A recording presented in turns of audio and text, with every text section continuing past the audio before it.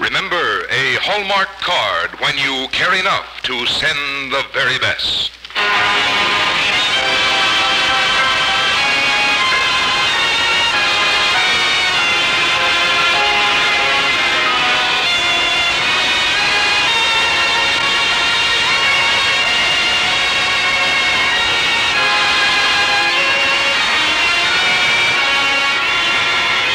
Tonight from Hollywood, the makers of Hallmark greeting cards bring you Lionel Barrymore in The Horse and Buggy Doctor on the Hallmark Playhouse.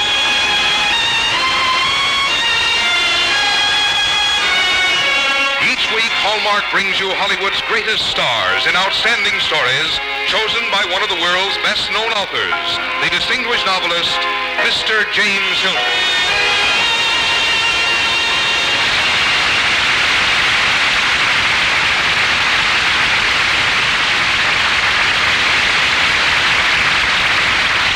Good evening, ladies and gentlemen. This is James Hilton. Tonight on our Hallmark Playhouse, we give you a dramatization of a book which has endeared itself to a great many readers, The Horse and Buggy Doctor by Dr. Arthur E. Hertzler. I suppose there's no one who comes into our lives more impressively and memorably than the doctor. And those early doctors who did their wonderful work against all the hardships of life in the country 40 years ago have won and deserve a special place in our hearts. The horse and buggy doctor of our story was of this type, old-fashioned by modern standards, but good and true by any standards. To play the part of this fine old character, we are honored indeed to have with us tonight one of the most distinguished actors of our time, Lionel Barrymore. And now here is Frank Goss, from the makers of Hallmark cards. When you want to remember your friends, there's one way to be sure the card you send receives an extra welcome. Look for that identifying hallmark on the back when you select it. For words to express your feelings and designs to express your good taste, that hallmark on the back is your guide. Like the sterling on silver, it's a mark of distinction that all quickly recognize. And it tells your friends you cared enough to send the very best. Our star Lionel Barrymore is appearing tonight by arrangement with Metro-Goldwyn-Mayer, producers of Westward the Women, starring Robert Taylor, Denise Darcell, and Hope Emerson. And now, Hallmark Playhouse, presenting Dr. Arthur E. Hertzler's The Horse and Buggy Doctor, starring Lionel Barrymore.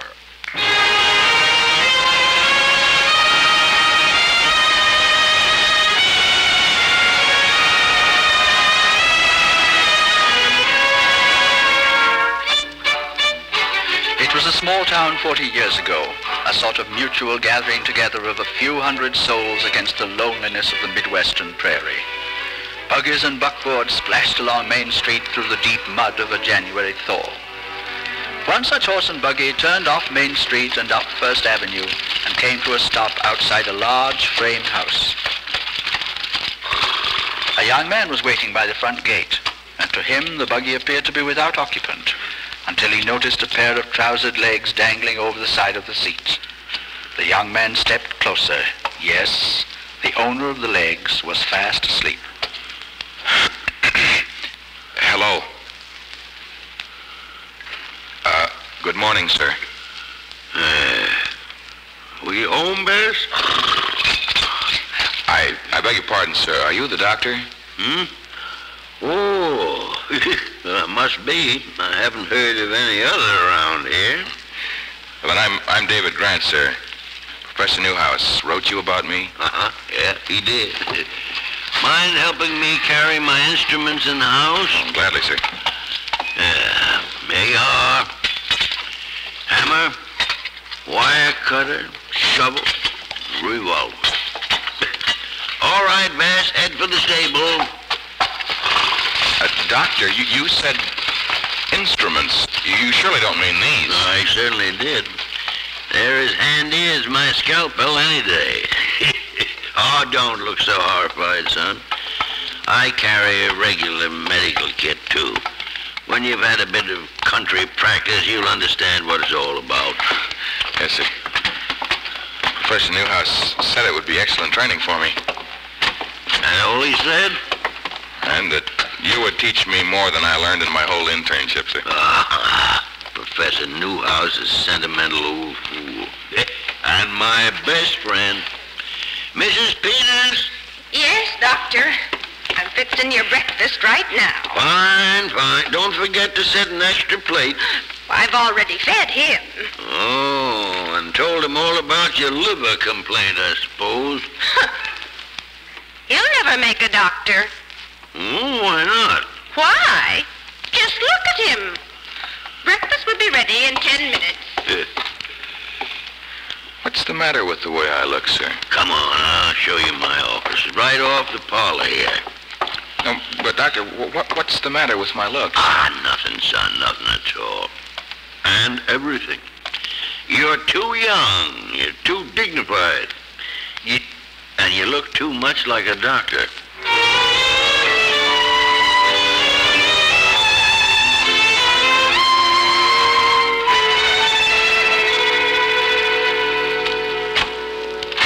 Doctor? Come in, Dave. Come on in. I'd like your consultation on an interesting case. Yes, sir. Emily, this is Dr. David Grant, Miss Emily Denslow. How do you do, Miss Denslow? Hello. You mustn't take Dr. Fred seriously. I'm not an interesting case. I'm perfectly well. That's just where the complication comes in, my dear.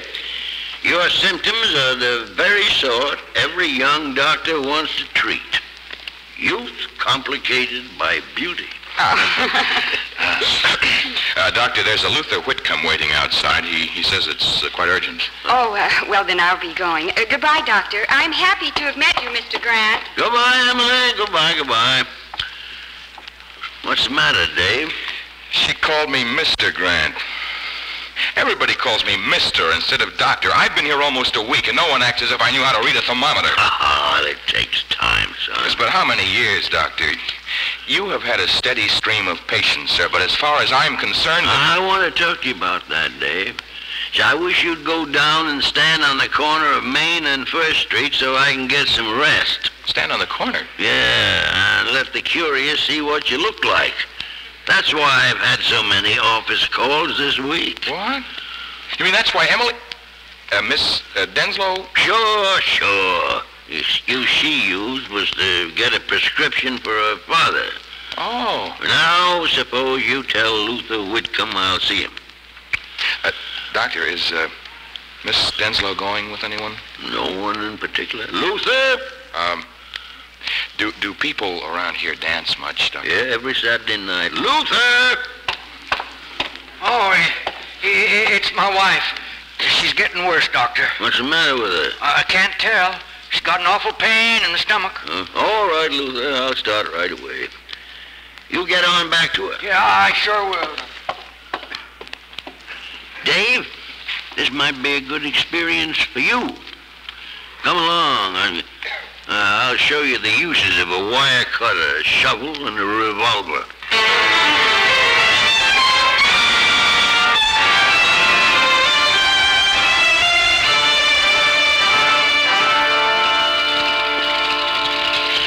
No, son, medicine wasn't thought too much of when I was a kid.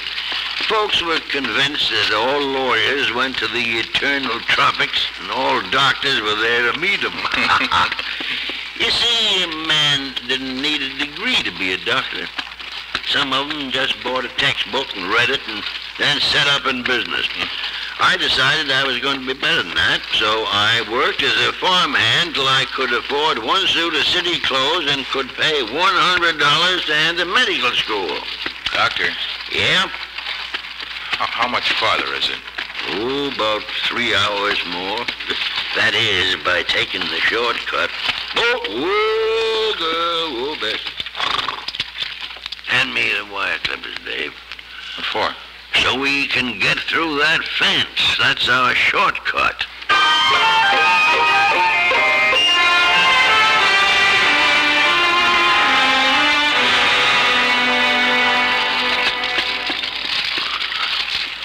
I think we're lost, Doctor. You can't see any landmarks at night. Don't need 'em. I steer by the stars. Guess they didn't teach you celestial navigation in medical school. I'm beginning to see they didn't teach us a lot of things, Doctor. Hey, up, girl, up, come on now, get up. It's no use. We're stuck in a mud hole, sir. Yeah, gotta fill it up with gravel. Get out the shovel, son.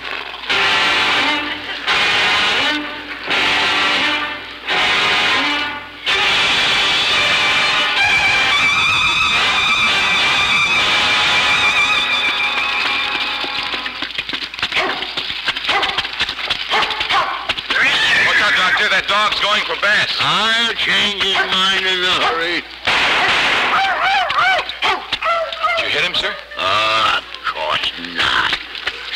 But a mean dog can cause a runaway horse and a turned-over buggy. An injured doctor's no good to his patients.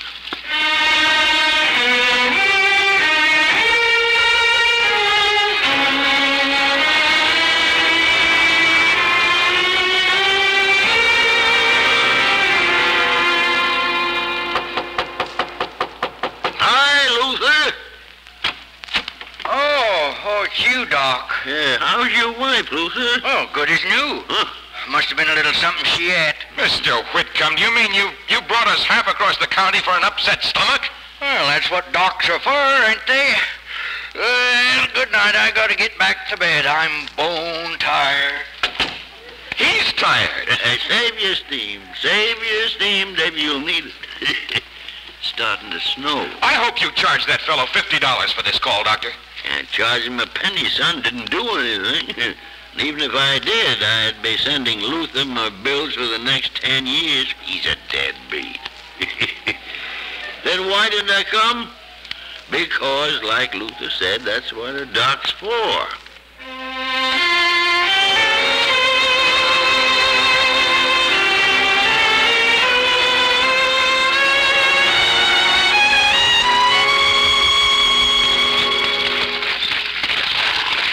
We're almost home, Dave. Just turned into Main Street. Oh, I know why you sleep in a buggy. Not the only chance you get. Oh, Dr. Fred. Morning, Emily. Oh, Doctor, could you come in the house and see Dad? He isn't very well. Miss Denslow, the doctor's had a hard night, but I'd be glad to do what I can. Oh, well, thank you, Mr. Grant, but Dad would prefer the doctor. And let's go, Emily. Dave, you want to come in? Emily might fix breakfast. No, thanks. Mr. Grant isn't hungry. Up, Bess. Mr. Grant has seen all he wants of country doctoring. Mr. Grant's going back to being plain Mr. Grant. Well, what caused all that? Oh, several things, Emily. Maybe what we went through last night, but more likely just the sound of one little word. He's a proud boy, Emily. Well, he'll never be our doctor. I don't like him. You know, I'm glad to hear you say that, Emily, because those are the classic symptoms. With women and the common cold, the chill always comes before the fever.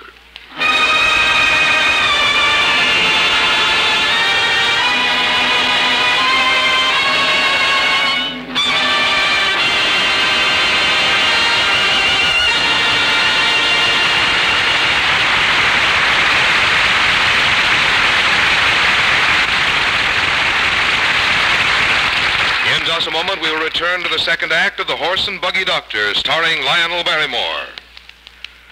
It was the Greek poet Homer who first used the expression winged words. In fact, the idea must have really caught his fancy because he repeated the phrase no less than 46 times in the Iliad and 58 times in the Odyssey.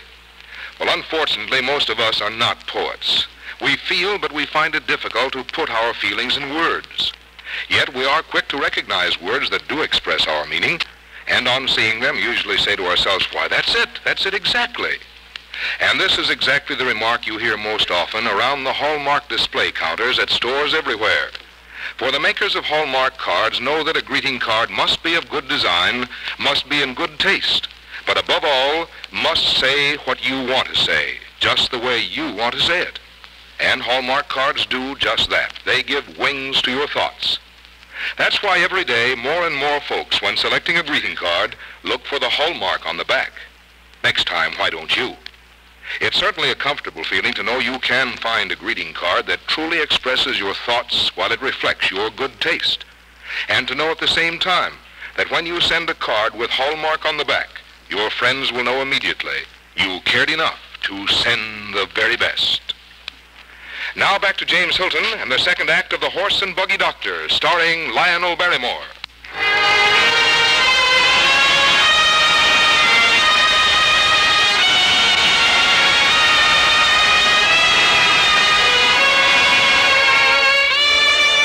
The weeks passed into months, and young David Grant was still a doctor without a patient.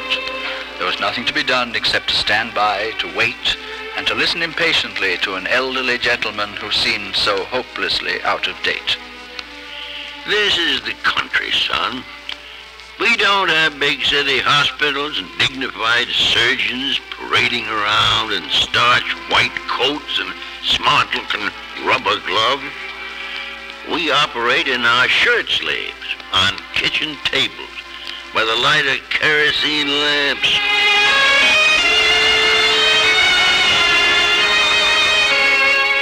Stay by the bedside, my boy, even when you know there's nothing that'll save your patient. Beyond medicine and beyond surgery, there is still something you can offer. Just being there, with last comfort in the final loneliness.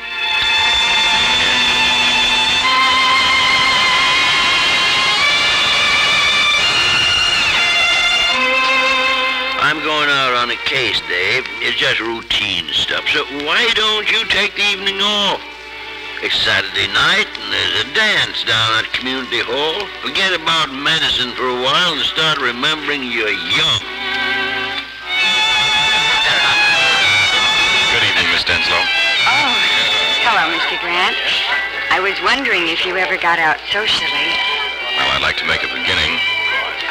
That is, if you're free for this dance. Oh, yes, I'd love to.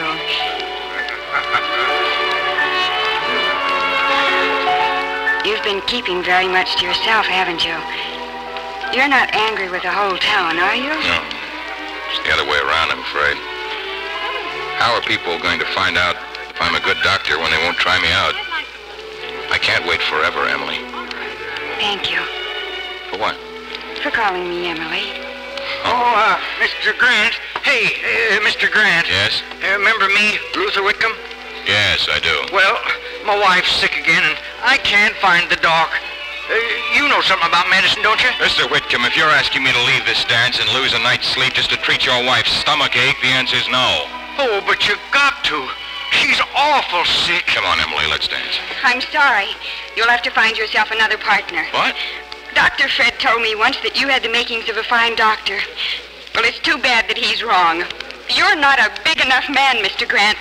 You haven't a big enough heart. Good night. Emily!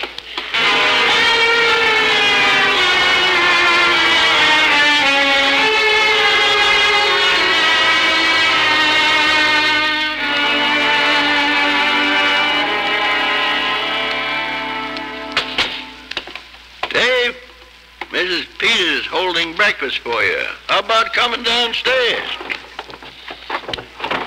She's been telling me some sort of nonsense about you leaving. I am, as soon as I can finish this bag packing. I see. Well, at least you can have breakfast first. Luther Whitcomb found you last night, didn't he? Yeah, wife's fine now. It wasn't just another stomachache. It was a ruptured spleen. Well, news gets around fast, don't it? All over town that you went out on a call that I refused. So now you're quitting. As I am. Doctor, you better come downstairs quick. What's wrong, Mrs. Peters? It's Mr. Stevens and Mr. Crocker. They both say their babies are crying and feverish and choking up with something. Oh, wow. Diphtheria. If an epidemic gets started, Mrs. Peters, forget about breakfast. I don't know when I'll be back. Poor man. I've heard him say there's nothing more terrible than to sit by a sick child. Mrs. Peters? And nothing more wonderful than when it opens its eyes and asks for its doll. If it ever does. Mrs. Peters, would you unpack my bag for me? I won't have time. But I thought you were... The doctor's going to need help. I'm staying.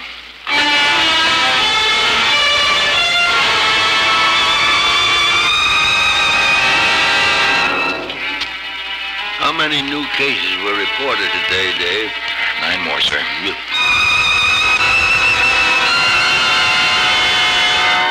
34 babies, Dave. We got to keep going. We've got to bring that number down.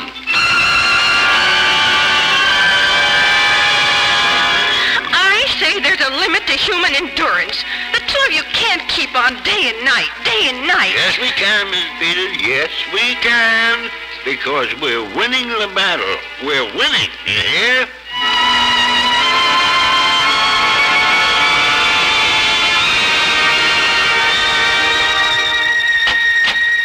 Emily. Tell Dr. Fred to come at once. Dad fell downstairs. He's unconscious. Well, Emily, the doctor went out on a case. I don't know where he is. But I'll come if you want me. Well, I guess there's no choice, is there?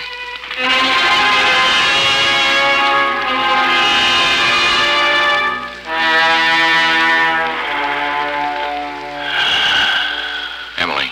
Yes. I'm going to need your permission to operate. What has to be done?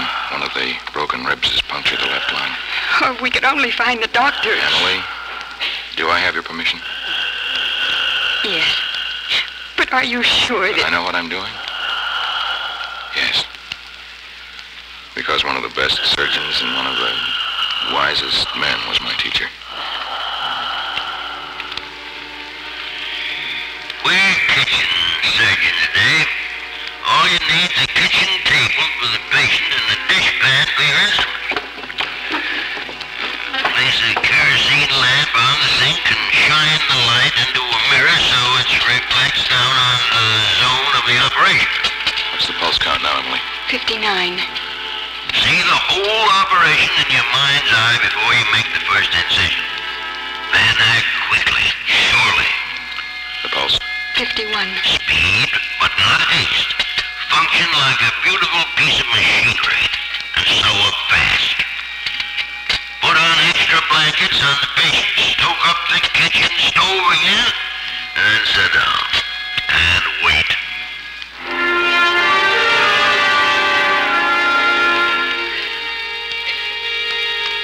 Emily, your dad wants to see you. It's going to be all right.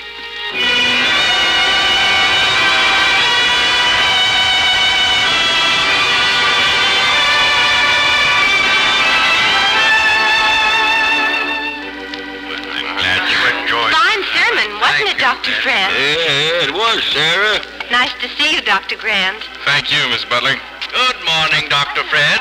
Morning, Dr. Grant. Morning, Henry. Morning, Mr. Riley. Morning.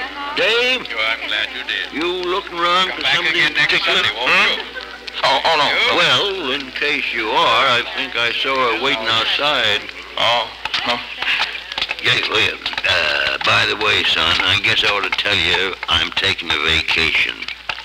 First time in 10 years. Do you think you can handle everything for about 3 months? I'll do my best, Doctor. I know you will. Well, Emily, can't remember when I've seen you looking prettier. Good morning, Dr. Fred. Dave, don't you think she looks wonderful? I say, how about my giving you two a ride home? Buggy's right down here. No, thanks, Doctor. I think we'll walk. Oh, yes, we'd like to walk. Oh, well, all right then, all right. You mind unhitching best for me, Dave? Oh, sure. Yeah, oh, one thing more, Dave. Come here. While I'm on vacation, there's one bit of professional advice you may need to remember. Yes, sir. It's really a lesson in arithmetic. When a patient tells you something in confidence, how many people know it? Well, let's see. Well, the patient knows it. That's one. Huh? You know it. That's another one. And then you tell your wife. My wife? Yeah. That's another one. Now how many know it? 3, sir. No. In this case, 3 ones make 111. You know, one. But, Doctor, Dave isn't married. A perfect diagnosis of the ailment, Emily. But I have a hunch Dr. Grant's about to undergo the correct treatment. All right, Bess, come on. How about home?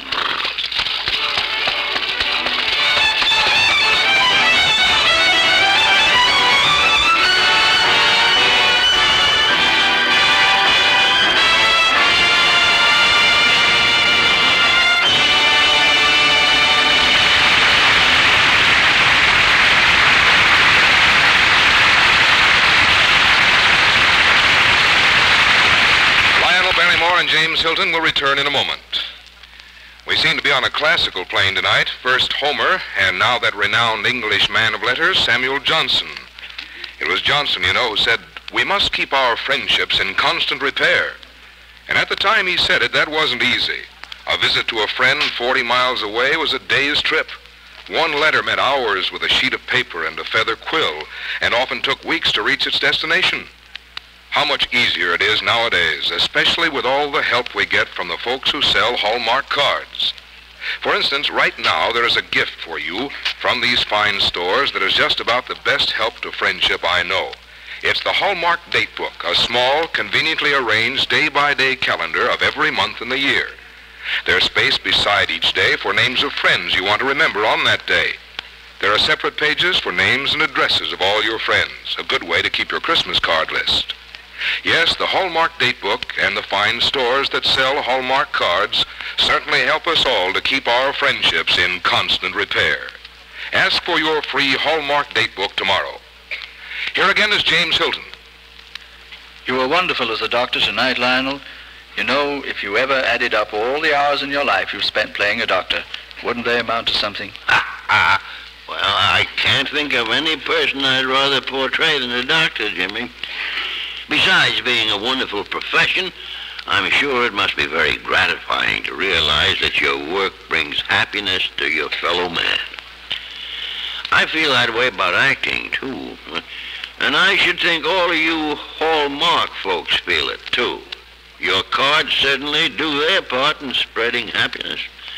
Now you take a little friendship book called the Hallmark Date Book Frank Goss was just telling us about. It's only a little thing, that's true, but it does its part in making the world a kinder place to live in. And the older you get, Jimmy, the more you realize that happiness is about synonymous with kindness. You know, I believe you're absolutely right. Yeah. Well, here now, I didn't intend to get up on a soapbox, Jimmy. Why don't you tell us about next week's story on Hallmark Playhouse? Next week, our play will be Madame Claire, a warm and delightful story by Susan Ertz about a fascinating family and their problems. And as our star, we are happy to have that notable actress, Agnes Moorehead. Our Hallmark Playhouse is every Thursday. Our producer-director is Bill Gay. Our music is composed and conducted by David Rose. And our script tonight was adapted by Leonard St. Clair. Until next Thursday, then, this is James Hilton saying good night.